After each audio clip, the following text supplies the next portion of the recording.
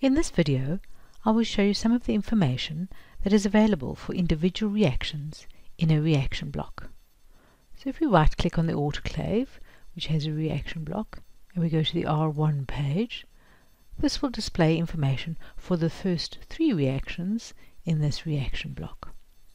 So the first information that we can have a look at is the required extent of the reaction, the extent achieved, and the extent error. And we'll see for this one we asked for 95% of the nickel oxide to react. It's achieved 95%, and therefore the error is 0.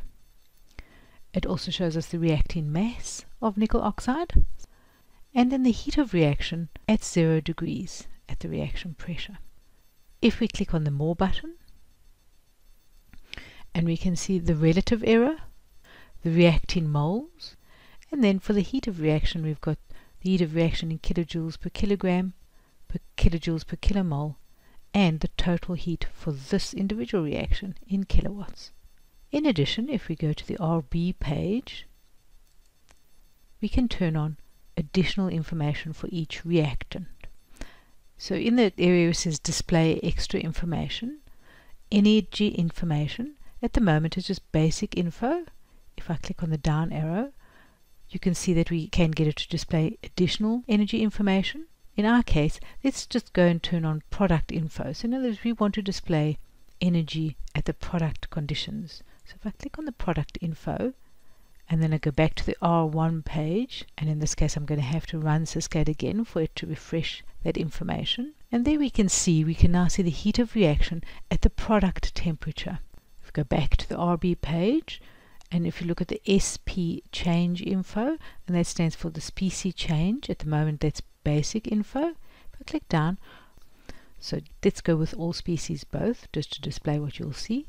So if I click on that, and then go back to R1, and what it will now show is the change in mass and moles for all of the species that are involved in the reaction. So in our case, nickel oxide, sulfuric acid, nickel sulfate and water, and it's showing you how many tons per hour and kilomoles per hour will change for that reaction.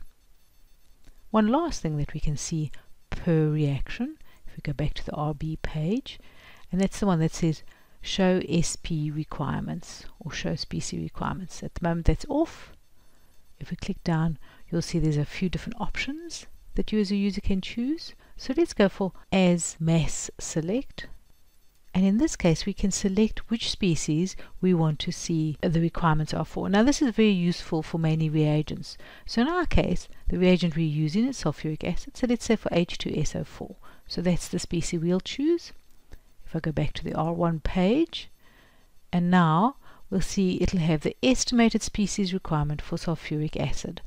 I'll have to push the Run button, and you'll see it's saying for this reaction, for the amount of nickel oxide that's coming in, you're going to need 1.23 tons per hour of sulfuric acid. And that's actually very useful for when you're trying to calculate the amount of reagent that you might need.